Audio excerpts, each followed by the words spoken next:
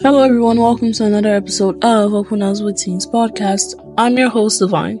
Today's date is August 22nd, and today's topic is Build Your Faith. Let us pray.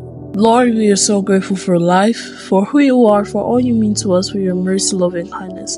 Thank you for the blood of Jesus. Thank you for your love towards us. Thank you for being with us, for helping us, for sustaining us, for keeping us. Thank you for your presence that is amidst us. Thank you for not leaving us. Thank you for being with us as we navigate each day and its challenges. Lord, we are so grateful. Lord, as we're tuning in to learn more about you, please speak to us, help us, mold us, shape us. Let your name be glorified and your will be done. In Jesus' name we pray. Amen. Welcome once again.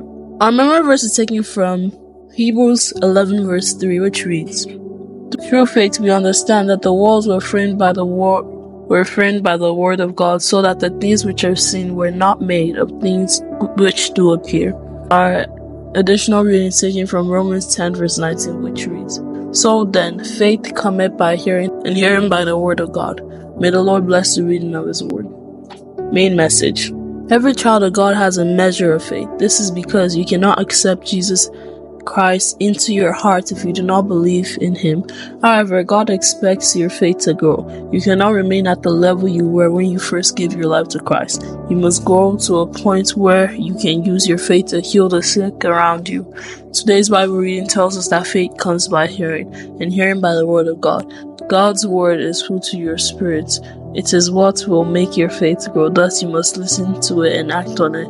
Today's Bible reading tells us that faith comes by hearing, and hearing by the word of God. God's word is food to your spirit. It is what will make you grow in faith. Thus, you must listen to it and act on it. If you do not constantly hear God's word, you will not only be stagnant, but your faith will also become weak. People in this category find it easy to fall back into sin and seek for alternatives when they are faced with challenges. Thus, the antidote for weak faith is listening to and acting on the word of God.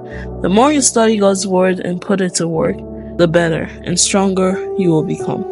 Action points. Get a message from a pastor legal service and listen to it today. The Bible says that we should guard our heart with all diligence because out of it flows the issue of life. Proverbs 4:23. And as Diadra is communicated beautifully in this open levels, what we hear impacts what we believe. And even though it wasn't explicitly mentioned, what we see also impacts what we believe. You can check the Bible. When God was talking to Jeremiah, he asked him, "What do you see?" And he says he saw a tree, and God replied and said, "You have seen well." So what we see impacts us.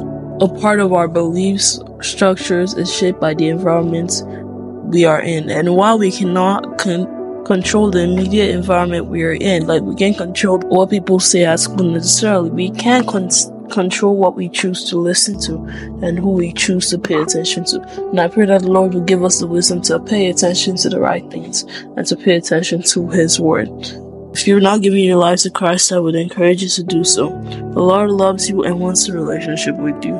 He not only loves you and knows you, but he wants to help you as you navigate each day and its challenges. And if you're ready, say this prayer with me. Lord Jesus, Heavenly Father, thank you for the blood of Jesus. Thank you for your mercy. Please have mercy upon me and save me. Save me from my sins, save me from my sins, save me from evil. Help me to know you and to love you more. In Jesus' name we pray. Amen. Thank you all so much for joining us. Don't forget to check back again tomorrow. Bye. Bye.